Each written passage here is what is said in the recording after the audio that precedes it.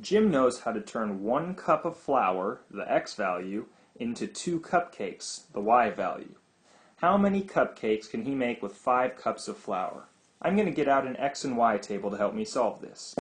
Now we know that Jim is able to turn flour into cupcakes. So I'm just going to label these flour for the x value and cupcakes the y value.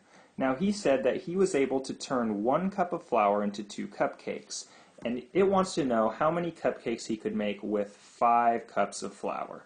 So we're looking for the number in this box down here, 5 cups of flour. Well, if he had 2 cups of flour, my guess is that he would make 4, because for every 1 cup he has, he could make 2 cupcakes. 3 cups of flour would give him 6, 4 cups would give him 8, and 5 cups would give him 10. Jim would be able to make 10 cupcakes with 5 cups of flour.